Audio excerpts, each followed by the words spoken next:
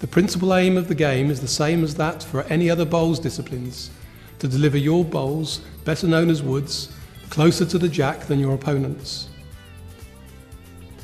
The game is played on a portable mat that measures approximately 30 foot long by 6 foot wide, in the middle of which a centre block is placed which helps create a more interesting and skillful game.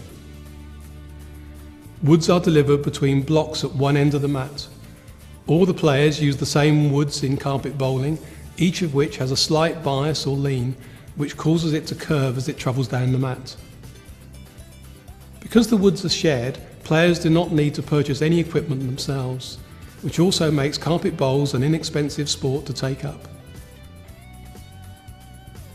The delivery stance is not specified in carpet bowls, and many different positions can be and are used.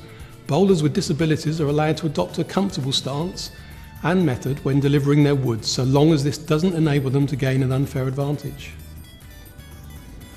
Bowlers must, however, all bowl through a delivery space at the bottom end of the mat, indicated by the blocks.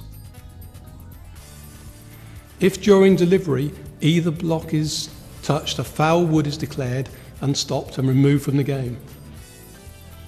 The same is true if a wood touches the centre block or travels off the side or end of the mat. If delivery is too strong and the jack is knocked from the mat, 2 shots are awarded to the opponents. Sometimes at the end of a game, it is not possible to judge whose woods are closest to the jack by eye alone. In these cases, the exact distance between the jack and player's woods needs to be measured by using one of a number of methods.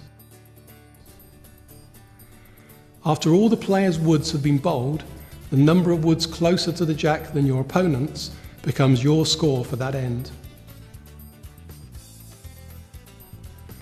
If a wood from each team is measured to be exactly the same distance from the jack, then neither team scores. A comprehensive list of rules is available on the English Carpet Bowls website.